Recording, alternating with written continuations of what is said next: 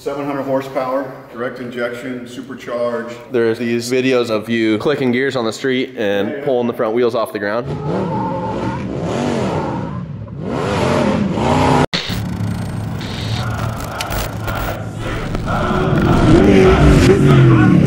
What's up, guys? I'm here with Andrew. Yeah. Andrew Morgan. We met like 5 minutes ago, but Yeah. I've actually met you before. A quick history. That's me. You know, Andrew Buck owns Buckshot. Started Buckshot. Racing, about 20 years now. Yeah. When I was going to Glamis, probably 2005 or so, you were jumping the double still, the old, the double behind Oldsmobile Hill was still there.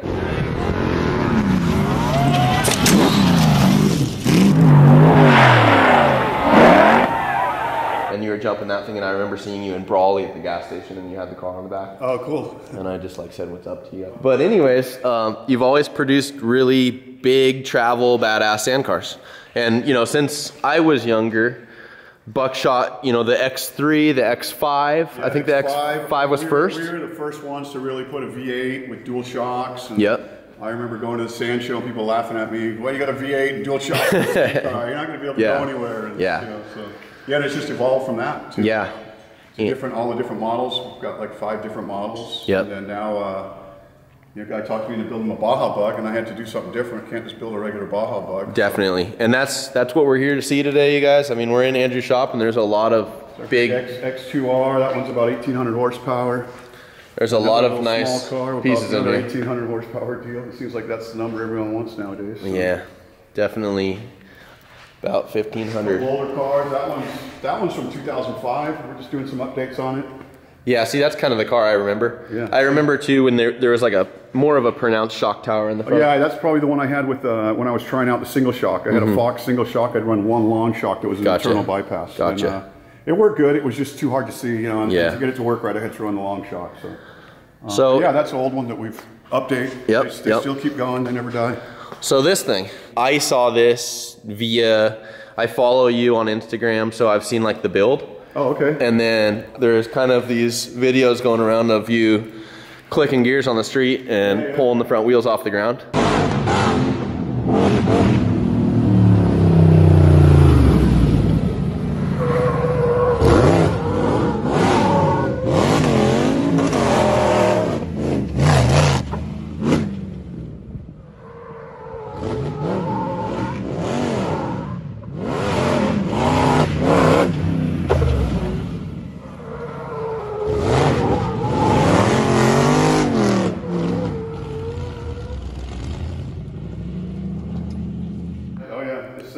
This thing will get it done. It's 700 horsepower.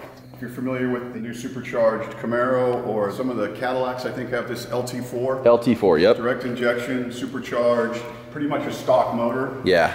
CBM did it with their computer, and it's, like I said, about 700 horsepower on pump gas. With that's awesome. No mods. Yeah, that's like 650 foot-pounds of torque at 2,800 RPM. That's just crazy. And that's what I noticed. Like I looked under here and I was like, dang, that's the stock exhaust manifold right there. Pretty much stock. And then like the heads, all the work, and the powertrain just looks factory. Yeah, so that's why I came up with this box on the back. Some people maybe don't like the look of it. I don't know, but it's functional. This is actually the air box. Yeah. Because the throttle body is right here, so it goes straight into the air box. So that gives it a big plenum, so there's a lot of air for the supercharger to grab right away. For sure. And then it goes to a tube, and I move the air filter up under here just so it's not getting as much dirt and try and get it away from the heat. Yeah, there's your cone air filter with the outerwear. And then we got the oil cooler that comes off of the stock, where the stock oil cooler just attaches to the pan. I just tapped into it and brought lines up and ran a remote oil cooler. Gotcha. And then we've got the Albin's transaxle, which is about the best you're going to get in an off-road transaxle. And that's a sequential situation too, right? Sequential 5-speed. Unfortunately, they're really expensive. They're made in Australia. Well, you pay for what you get with a lot of that stuff. Definitely not the old Volkswagen transmission. So whose idea was it to build the Bug style platform? Well, I had a customer of mine from years back, actually. He bought a car off me in, it must have been 2005. Yeah. And then he had that car forever. He sold that car and he bought a new car off me, the X6. And he's had that for three seasons, 4 seasons, and then he asked about a Bug. asked if I'd be willing to build one, so I said sure. He said no rush, just take your time, do what you think. Yeah. And this is what it came into. Unfortunately, he'd been battling lung cancer, and he's since passed away. Yeah. While I was building it. So this car is in memory of Kevin Jones, and it'll be used at some events to show. And he's got a foundation set up for lung cancer and all charitable contributions. And we'll have more information on that later. Sure. You know, that kind of bummed me out that he wasn't for sure around to see it, the finished product. Couldn't see the fruitions of it. Every week, and he was super excited about the cars. Yeah, really great guy. But what was the biggest hurdle with this thing? When you started with the platform and the chassis, what was the build process? Did you start with a bug body and then kind of build it to that? Yeah, well, I started with a bug body, but it's based kind of off of our bigger cars. So the rear, if you took the rear clip, it's the exact same as all our big cars. So we're talking from the front, from the torsion of back, the arm. is pretty much the same back section. Okay.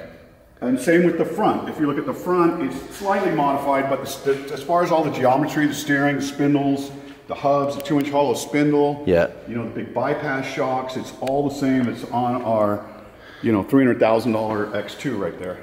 So that's why there's the marking right there? Yeah, the X2. It's, okay. You know, it's based off of that chassis. And then I see some people, sorry to interrupt you, but I see some people, so this is what I would call like an inline shock setup.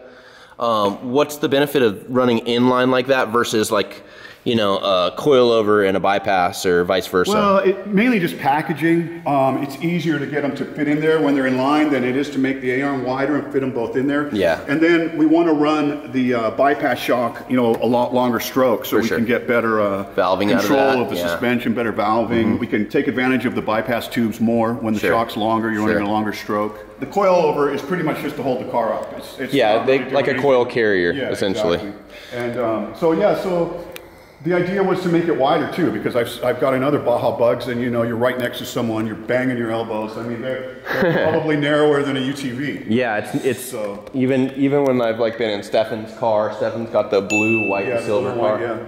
And that's a stock. Really tight, because I did a lot of work on Stefan's car, and at the time I was like, man, you can barely fit a shifter between it's tighter than like a Class 1. So what I did on this car is I cut the body right down the center, and I added 12 inches.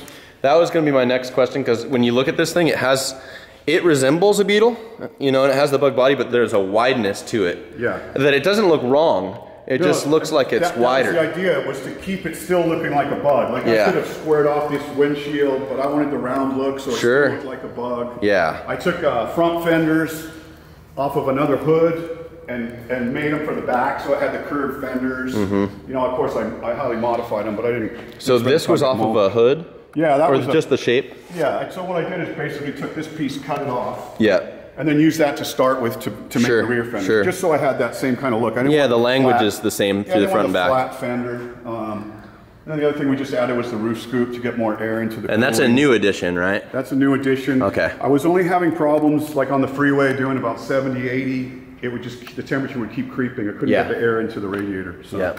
And that's just taking your airflow, natural aero, and then ducting that in front of the cooler? We have a big area back here that's kind of, you can't really see it because of the tinted windows, and then it puts it in front of the radiator, which has got the intercooler heat exchanger to cool the intake air temperature for the engine as well as the radiator. Yeah, and then let's just touch on the exterior a little more still. So coilover bypass, you're using Kings. King shocks. That's a 3-inch in the back? Yeah, 3.0 front and rear. On this one, we went with a 2.0 on the rear just to get it in there a little better, but I think on the next build, which we have a car outside that we're going to be starting on, we'll use a 2.5 on the back, just because I think I can fit it in there, which is really tight right there. So that renders my next question. So traditionally, you see a parallel shock setup, right? Yeah. So that's always kind of, like when I saw pictures of this, I go, because this coilover different angles. But it's for the packaging, right? Exactly. And like we said, the coilover is just holding the car up. Yeah. I mean, this one does have valving in it to control it on the back because there's so much weight back there.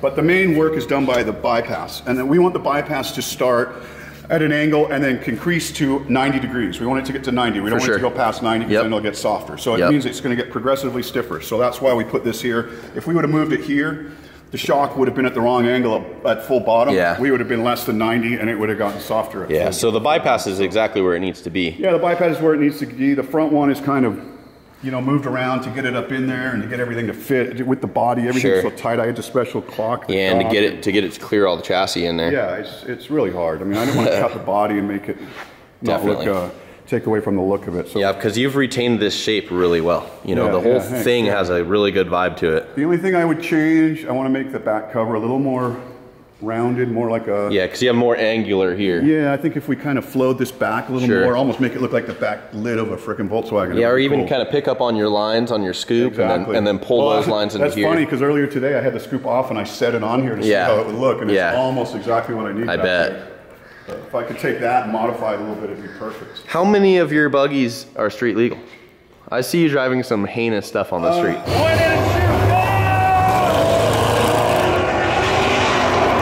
Well, most of them are mine. You know, I do it as special construction. Yeah. It's hard to build a car and sell it to a customer and say, here's a street legal car. Yeah. In California. Other states, no problem. But yes, for sure. You know, it's sort of like you build a kit car. Can we go into like a little more detail about, like, I always hear about getting special construction plates for California. Can you explain that process? Basically, it's like, say you buy a kit car out of a magazine and you want to build a car yourself and register it for the street. California allows 500 a year. Gotcha. So you have to get a reservation number. Got to get in early. Line for that. And then you got to have it inspected and brakes and lights, all that safety stuff. And then. But you don't have to have a VIN.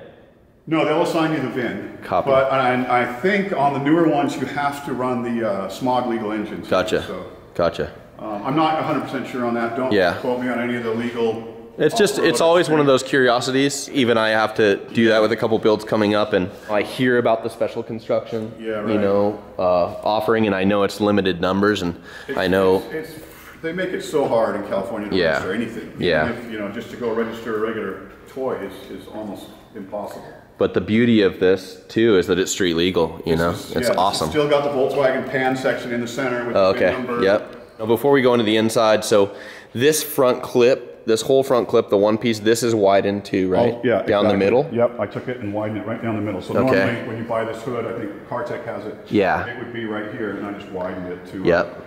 And I really like the way it came out. I mean, yeah, you did well. I mean, it doesn't look like there's something added in there. The only thing I would like maybe is to have maybe kind of a Volkswagen headlight in there, but even something. It's so floppy out there. And yeah, maybe something even round that represents a Volkswagen headlight that's got new tech, like LED in there, like a Baja design or something. Yeah, exactly. You know.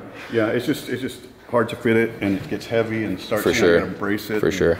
It just adds more to it. You know, with your glass, did you have to have that piece made? Yeah. So what I did is I shaped the body kind of off of one of my windshields I use in our X6. X6. Okay. So I think it starts out as a Lexus windshield, and then you trim it. Yeah, I took that to get the exact curve and shape. Yep.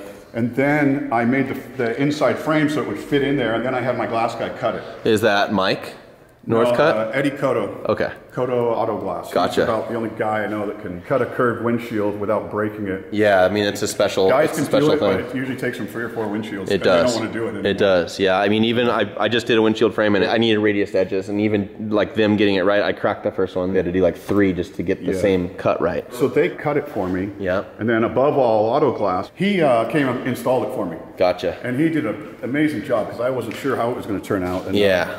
I wasn't even here when he put it in, and when I came back, I was like, holy shit. Yeah, I mean, it looks like a production unit, so you know, good. even the black trim on it. And I didn't want to make too much of a curve on it to take away from the Volkswagen look, but I think it turned out just about right. Yeah. And then we have the windshield wiper, electric windshield wiper, so you can just push a button, and you know, you wouldn't think you need it in California, but when I drove it to work the other day, it was really foggy, and that sure came in handy. Yeah, and that's the thing with, you know, any kind of sealed cab off-road vehicle, they usually overlook that, and that's a huge part of packaging, is getting that wiper, getting it to work right, especially if it goes to Mexico or somewhere with elements.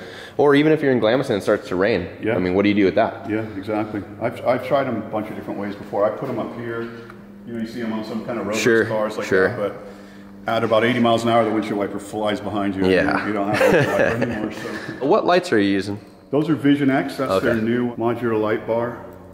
Really bright, and it really projects out. I found a lot of problem with the LED light bars is they just flood the hood and you can't see anything. You get a lot of glare. Yeah. But this one, just, I mean, it's amazing how good it works.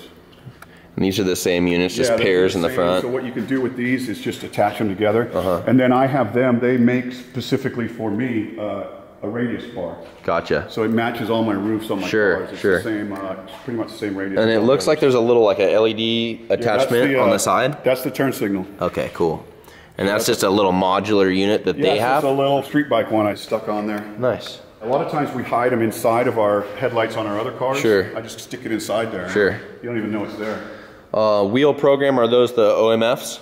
Yeah, OMF wheels. That's their 3-piece wheel. I have been seeing these things circulate around now. I mean, it seems like they're making a strong comeback with their wheel package. Yeah, I was just at their facility the other day, and they got it going on. They do all their in-house powder coating, all their in-house machining. The only thing they don't make themselves is the hoop. Yeah, the ring. They come in as blanks, and then they machine them out and make everything else. But yeah, I was really impressed with their operation. They've got every size, 15s, 17s, go-karts. Yeah, and they've been around for a long time. Yeah, I used to use them, God, I don't even want to say how many years ago, but back when I was racing quads, they made it called the Deluxe Sports. For sure, yeah. They're like right there with Impy, with all the Volkswagen stuff, you know? Yeah, I think this is Impy glass and Impy seals, and that's an Impy glass. Nice. But that one-piece glass is, even the crank-up ones, I couldn't get it to work. Sure. So I had to take a truck regulator and make them into power windows. So are you fully sealed in this thing? Pretty much. Oh, that's nice. But yeah, let me get that again. We got the power windows, which took me a little bit, but I mean, that's a nice option to have. They're perfect now. Yeah, they're really good. Doesn't quite go down all the way, but well, they're fast too. That's the thing. They're smooth and fast. Oh yeah, it's out of a Chevy truck, and I was able to stuff it in there and get it to fit. And sure. Took a little bit of figuring out, and then put a little felt in there because a little window sliders. I was having a hell of a time with that, so came up with that. So the interior, you got like a low key, looks like kind of a trellis door bar chassis. Yeah, I give us some rigidity in the chassis, you know, like we do on all of our cars with the doors. We have some more structure work down in the center of the car too. That's another thing I see that gets overlooked sometimes with chassis and cars is they might build the B pillar and the A pillar, and then they forget that there's a whole nother part of the chassis that needs to be rigid. Yeah, that's like the middle. You don't want the body to start freaking doing this on you. Yeah. You'll find out real quick. The doors won't fit anymore, and nothing will fit in there. Yeah. The other thing we did on this, which is kind of unique to a lot of the Baja builds, is when we capped the front, we made it stick out as a tab so that it's actually tabbed to the chassis right here. Okay. So if you were to shake the body, there is no movement on this body. I mean, it is solid. There's also another tab where the stock seat belts was mounted. We put a bracket there that bolts it to the roll cage as well. So the back can't move, the front can't move. Really solid. So this is like Stefan's, right? It's got kind of a similar layout on the top. Yeah, we got the same kind of roll cage. And then you have like a suede upholstery behind it. Yep, I got aluminum roof here with the upholstery on it. And then this is our dash out of our X6. So I made the car 12 inches wide so I could fit our interior in it. I wanted the same width as our cars that we make now. That's beautiful, yeah. So we use our same center console, our same dash, all pretty much same dash layout. And then this is, you had a big hand in Stefan's car, and so I'm seeing a lot of similarities with some of the electronics and the packaging. Yeah, his was built by someone else. We just kind of did a few things for him. A little overhaul. So we sealed all this. Yeah, so we're pretty much all sealed. We have a stereo system. We got speakers here. We got speakers up there, and we got a big sub right here. And then, of course, we've got the heating and air, which freaking what unit do you use? Vintage Air. Okay, so Mark IV? Just the big thing? Their smaller, their mini one, they call it, or something. Yeah. It works great, though, for this. And then what electronics are you using on this thing? So we have the Race Pack Dash, which is okay. Yeah. And then I have Switch Pros, which I really like. Yep. We got the PCI race radios intercom system with the car-to-car. And then SSV Works, you know, they do a lot of UTV stuff, but I use them a lot in the sand cars, too. They sell us the head unit and their amps and all their system to go with it. Specific for the stereo? Yeah, it's specific because it ties into their amps and it controls everything from there. You can control your phone, all your Bluetooth music, anything you want. And then that's just an iPad mount there? Yeah, that's the iPad, or if you want to run an iPad. What's the track width on this thing, Andrew? Yeah, it's pretty wide. Is that the number? I mean, have you pushed this thing top speed? No, not really.